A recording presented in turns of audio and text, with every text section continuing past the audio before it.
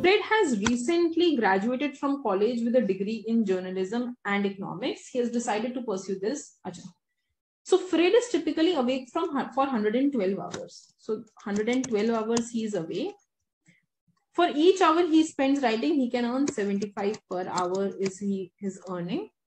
Fred is such a good writer that he is paid for as many hours, but he chooses to spend 80 hours to play volleyball on the beach and rest in writing. So out of 112 hours, 80 hours he does not work. He only works for the remaining hours. And for the number of hours he works, he gets 75. So you just multiply that and get the answer. Nothing else. Come to the next question.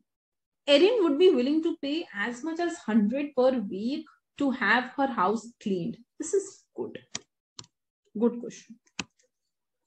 So just see here. See, when it is saying that she is willing to pay 100 per week to have her house cleaned, this is her willingness to pay, which is 100. Her opportunity cost of cleaning is 70 per week. If, okay, this is given as another person, Ernesto. This is Erin.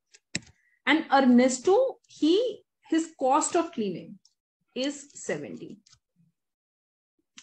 If Ernesto cleans it for 80,